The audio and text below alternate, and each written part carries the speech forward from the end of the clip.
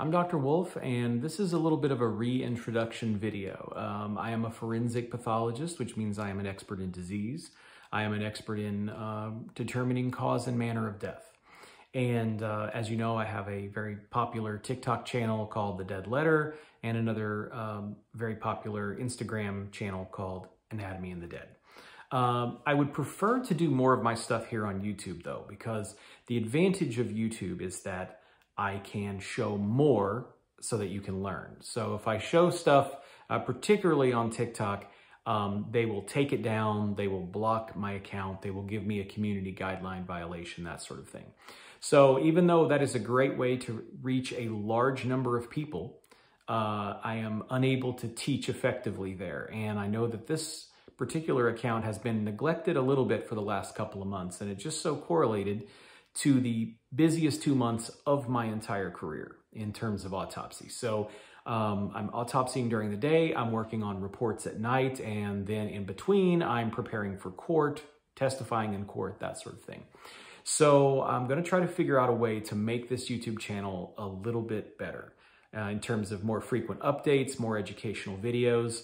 And basically, if you have something that you're interested in, that you want to learn about, you can drop it in the comment here. Please subscribe if you haven't already. And if you follow me at my other social media and have sent me a direct message or given me a comment on something you want me to talk about, I will get to it eventually. One of the other things I tend to talk about is celebrity deaths or deaths in the news that are of interest. And that's because when someone dies, there's also a lot of misinformation about the death usually, or misconceptions about how the person might have died. And so I like to correct those. I like to give fact-based kind of perspectives on that based on my expertise. And so we'll be doing that on this channel as well. So this, again, this is a reintroduction because I haven't done very well updating it.